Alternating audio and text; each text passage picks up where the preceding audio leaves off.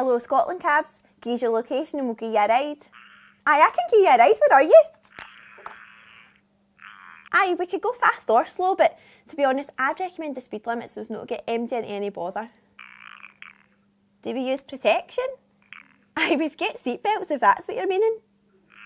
Oh, what makes us different to all the other taxi ranks? Well, they're dead impersonal for a start.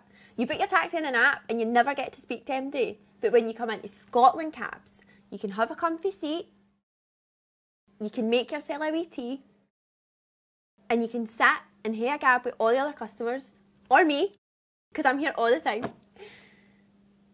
All the time.